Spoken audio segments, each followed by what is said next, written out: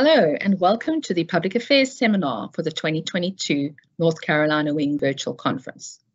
While this is a pre-recorded session, Lieutenant Colonel Albert and I are monitoring the chat, and we will be responding to comments or questions that you might have for the duration of this seminar.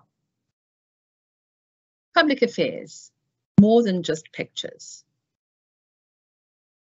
Beyond the lens. Are you assigned as a public affairs officer in your squadron? Do you maybe help admin a Facebook page? Do you take photos and submit them to your squadron PAO? Then this is your session. I've heard many myths about public affairs. It's just taking pictures. It's not really necessary. You have to be a pro photographer or journalist to do it. I'm not either of those. You need a good camera. It's just writing. Can you think of more? Post them in the chat. What is public affairs? Public affairs is governed by Capt Regulation 190-1. It says, the mission of the Capt PA program is to inform internal and external audiences of Capt's national importance, safeguard the image and assets of the corporation, and strengthen relations with key audiences and customers, which enables the organization to grow. Who is responsible for public affairs? Again, 190-1. Each unit commander will appoint a qualified individual to be the PAO. In the absence of an assigned PAO, the unit commander is responsible for the duties of the PAO. If the unit commander acts as the unit's PAO for 6 months, then he or she is assigned as the PAO according to current personnel procedures, and they are required to enroll in the Public Affairs Officer Specialty Track. Who is the official spokesperson for your squadron? That's outlined in CAPR 190-1 as well, duties and responsibilities. The PAO is supervised by the commander. The commander and the PAO, as the commander's delegate, are the official spokespersons for the unit. No one else is. So practically, if you have somebody that comes to your unit, a journalist comes to your unit and would like to talk to somebody about your squadron and CAP, you should be referring them, they should be referred to the public affairs officer and or the commander. And the PAO should actually be getting hold of the commander and letting the commander know that this person wants to talk. The higher headquarters of public affairs officers serve as advisors, mentors, and resources for the development and the implementation of an effective PA program. Tips. Train other members in your squadron to take photographs, etc. That is supported by 2.4. Consistently communicate the CAP brand identity and inspire every member to help build awareness of CAP. So it's not just our job as public affairs officers to go take photographs, but other people can do it too. And they can get them through to us. You can then share them on your social media channels, use them on websites, etc. You see, as a public affairs officer, practically, you're not likely to be able to support absolutely everything your squadron does. So if you can't be there, you can encourage others to take photographs and get them through to you together with some information about the activity. I mean, some of the greatest photographs are some of these flying selfies that our aircrew takes, or that the pilots or the cadets on Cadet O-Ride takes, and you see the joyous faces of cadets flying in a Cap Cessna. Who approves communications? All PA communications, news releases, public websites, articles, photos, etc. have to be approved by the commander, written in AP style. Official CAP correspondence must follow the guidelines in CAPP 1-2. And practically, this means that before you send an article for either to external media, such as your local newspaper, or you send it for publication on the Wing website or CAP News, it has to be approved by your commander. And I will ask the public affairs officers if they have commander's approval before publishing an article on the Wing website. What can I cover as a PAO? While we're trying to get the word out about CAP, part of what we do is document our present. Our present becomes our history. Thus, we document what at times might seem rather mundane. Great examples include weekly squadron meetings, cadet orientation rides, weekend activities. There are tons more. Let's see your ideas in the chat. Getting published by external media.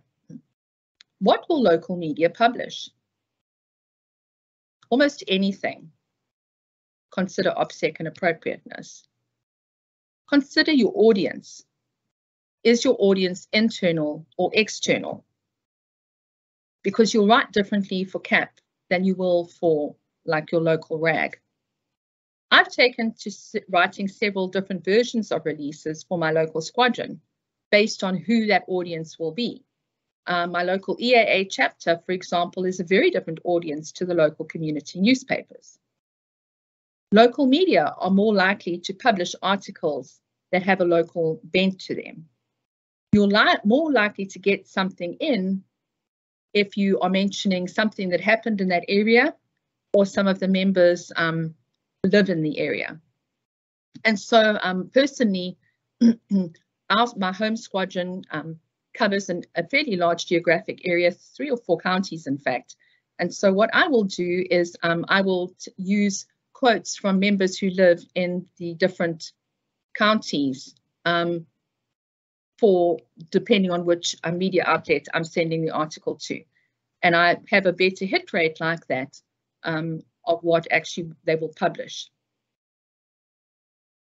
Lieutenant Colonel Stephen Solomon, who is the National Public Affairs Officer, provided a great summary of the basics required in a release to the media in a PAO academy. So these are the things that your release should answer. Who, what, when, where, and why. These are slides from his presentation. Who is announcing the news? That's probably you. What is being announced? A promotion, a change of command, a SAREX? What is it? When? The time should include an AM or a PM, and it should have a date, and make certain the day and date correspond. Where? Where did this happen, or where will it be held? And why? This is your key message. It is the why that is the making of the news. A picture is worth 1,000 words. You should include at least one good quality photo, maybe more, so that they have a selection to choose from. Action shots are preferable to posed photos. The higher the resolution, the better. How do I get quotes? How do you get people in your CAP squadrons to, how do you get something usable out of them that you can put in your article? Practically, I have discovered that what I do is I take notes from people when they're talking, and I then verify accuracy with them before I'll go to publication with something, just to confirm 100% that I understood what they were saying, that I got it down accurately. Or if I have a laptop or another device on me, I'll take it to members while the activity is in process, and I will ask them to provide me with a short quote. I also get them to include their name and grade, because sometimes they might be from another squadron and I might not know them that well. And that way I have a better chance of actually being accurate as to who they were. And we do have to be accurate in what we say. Email or call members after the activity and ask them for a quote and tell them why. Usually the more enthusiastic attendees will reply and you'll get a quote. Quotes don't need to be long.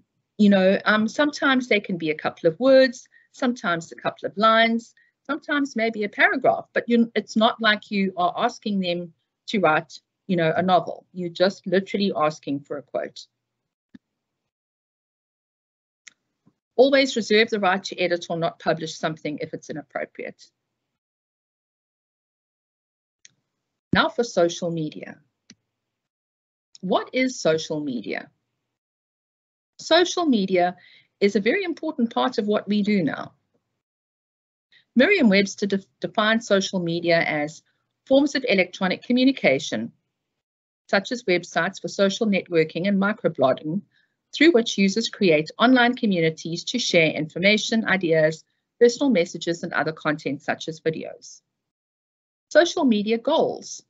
The primary goal of every CAP social media channel is to raise awareness of CAP activities and members that positively reflect our core values of integrity, volunteer service, excellence, and respect. Who are administrators? Admins are anyone with access to an official CAP account on any social media channel. They have to be authorized by CAP and be under the guidance of a PAO. Reporting of every channel, which is defined as an internet operation, and annual approval is required by the wing commander. All channels must have at least 2 active CAP senior members with admin and password access. If either of them leave your unit or the organization, then you should delete them from the channel and you need to find somebody else to help you manage it. Okay, some highlights with this. It means cadets cannot be used as admins on our social media channels. That's a CAP regulation. You also cannot use parents of cadets who are not CAP members to help you admin the accounts. They have to be a member and they have to be a senior member.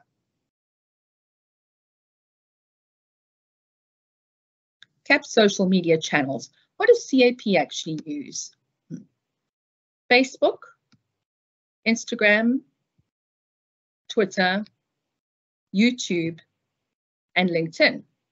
The first 4 are used at national, region, wing, and unit level. LinkedIn is used at national level only.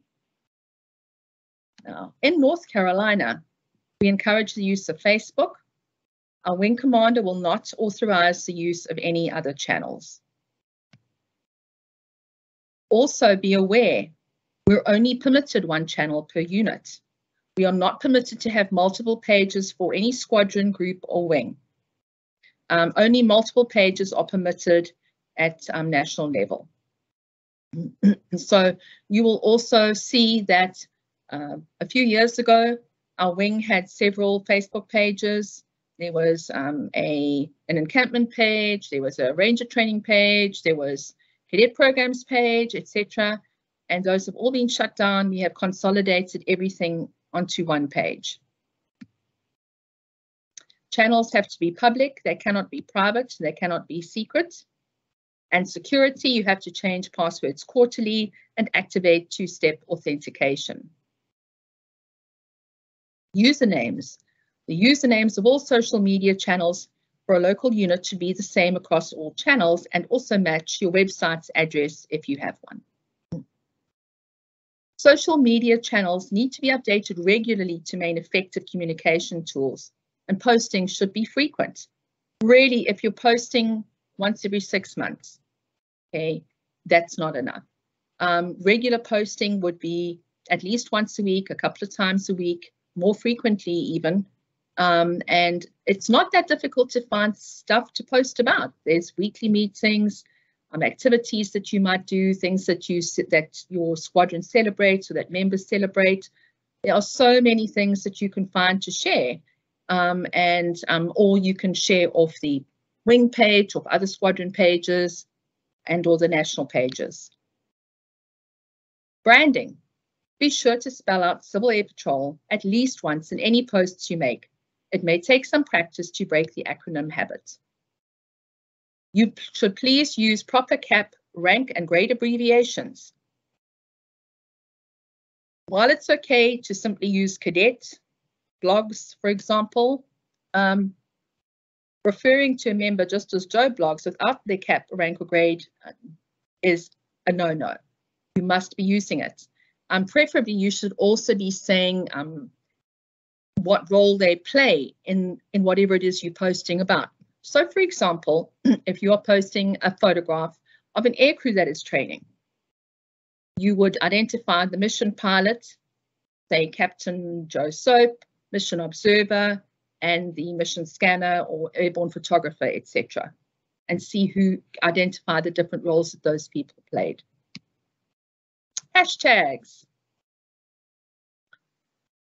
Hashtags, Civil Air Patrol, Go Fly Cap, Cap Cadets, Cap NC 21, Cap Mission, Cap Exercise, Total Force, and we've seen other hashtags in use like Cap Cyber and hashtags for each of the annual Cyber Patriot competitions. Social media do's for local units. Be a good listener. Be positive, be encouraging. Show gratitude towards those who promote Civil Air Patrol. Support other organizations and individuals who align with CAP. Support people contributing to their community. Build an audience by following people who might also support Civil Air Patrol, like members and friends of members. Start and maintain conversations. Shares on Facebook and retweets on Twitter are endorsements, whether you intend them to be or not, and they're seen as a reflection of Civil Air Patrol's values and priorities. So be mindful of implied Air Force endorsements when soliciting donations and conducting fundraising activities on official social media channels. Social media don'ts. Don't talk politics, religion, or sports. Don't be snarky. Don't post someone else's material without getting their permission.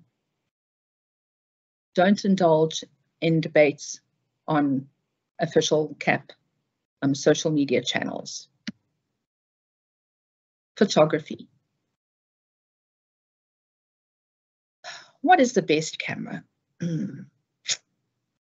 Actually, the best camera is the one you have on you at the time you need to take the photograph. And it will depend on what you're taking photographs of. What is your subject? So today, for example, we have a team screenshotting conference. By the way, thank you all, team. We're keeping pace with an ever-changing environment, and we need to be cognizant of that. So screenshotting itself has become a new art form. Be prepared. Be a prepared public affairs officer. Carry your camera with you to CAP activities. Goes without saying. Personally, I take my good camera most places with me. And I do that because so many of my best photographs have usually come from unexpected opportunities and that have literally come up in a snap. So carry your camera with you. Things to be aware of. Images posted on social media channels don't usually need to be high resolution, whereas those used in print media do. While most modern cell phones take high-res images, the phone often reduces the size of the image when it is sending to save on data. And the recipient then receives a far smaller file, which is often unusable for print media. And I may say this because we are often called on, as the wing PAOs, to send images to national. Also, I personally send images through to media when I submit articles, and we are actually specifically told with national that they need something of minimum resolution. And a lot of the cell phone images that we've been getting from missions, for example, unfortunately just are not high enough resolution to submit, which is really quite sad, because some of them are actually really nice photos. Now, a message from National for you. This is from Rick Pallister, who is the Deputy Chief of Marketing and Strategic Communications, and he joined Capt close to the end of 2021. He says that we have a number of great projects lined up for this year, and a few things that I might want to highlight to the North Carolina Wing Public Affairs officers. Capt Brand Portal has great information on logo use, colors, style, and templates. Now, this Capt Brand Portal also has templates for screen backgrounds for virtual meetings. It has stuff for PowerPoint presentations. It has a new it has all sorts of new ready-to-use documentation that you can use. It says, he says also a group has been working on a branded open house kit that will be available widely soon, and they have big plans for other materials in the future. We've assembled a fabulous digital engagement team with members of the National Volunteer staff alongside a few of us on the national staff to enhance and improve the website and growth of social media channels. There will be more information coming on this one. Continue to forward content to us for inclusion in props and social media. We look forward to getting lots more great photography from the units. 2022. What's in the works for the public affairs officers in NC Wing? We're looking at providing more online training for you. We are hoping to have a couple more workshops for you this year, and to assist public affairs officers in obtaining their specialty tracks. It's very important to us. Thank you. Thank you, Wing Public Affairs officers, for all you do to help us share Civil Air Patrol news, taking photos, adminning Facebook, and writing articles. And thank you too to those of you who help them do that. A shout out to our screenshotting team who are busy with today's virtual conference. And a special thank you to Lieutenant Colonel Albert, who's the North Carolina Assistant Wing Public Affairs Officer, who's with me here today, monitoring and responding to the chat in the channel. And also a really wonderful support and mentor to me. Thank you, Captain Green, for the editing of this PowerPoint presentation so that all of you watching this could see an error-free and better looking product. I hope you had a great time, and we are now looking forward to taking any questions that you might have.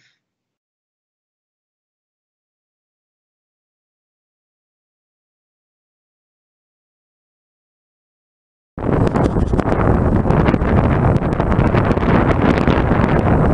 girl, Neptune. Good boy, Pete.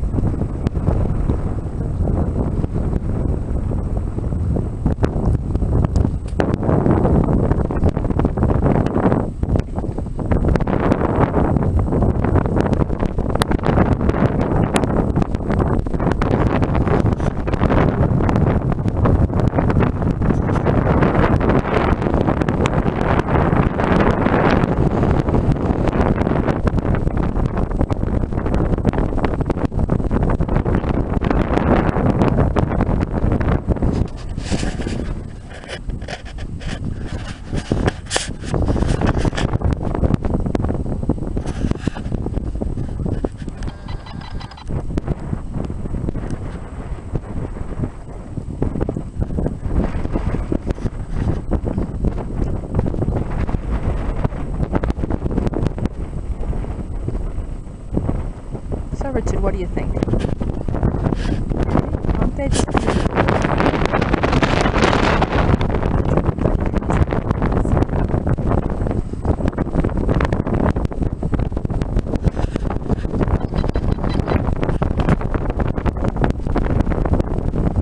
Boy, Pete. Good dog. Good dog.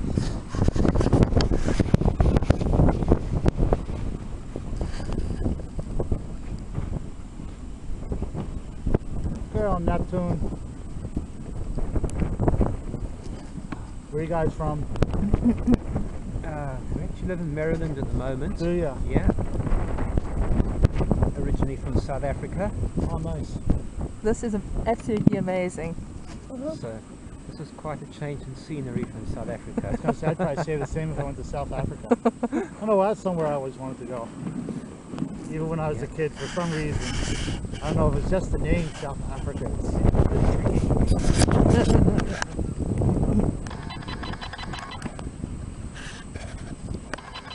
How old are most of your dogs? This team varies from like 7 Yeah. Yes. down to 2.5 years old. Yeah. Hey!